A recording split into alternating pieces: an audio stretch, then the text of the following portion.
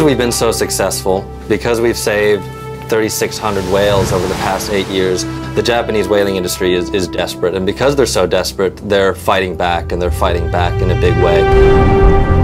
I've always liked that Edmund Burke quote where he says that evil prevails only when good people do nothing. And I've always liked that quote because it's true.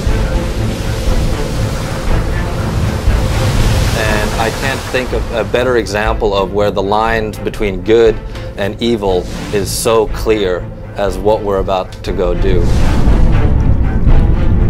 Where on the one hand you have volunteers from 27 different countries who are going through great personal risk to stop what is on the other hand an aging, decrepit, morally bankrupt industry that is trying to kill over 1,000 whales that are endangered, they're protected.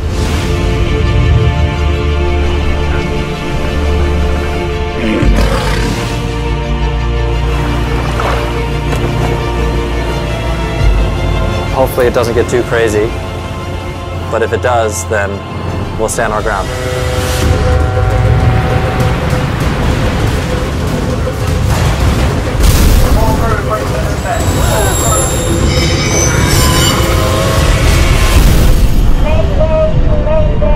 Mayday, this is Bob Barker. We are getting alarmed. Sink deep into our dark blue world.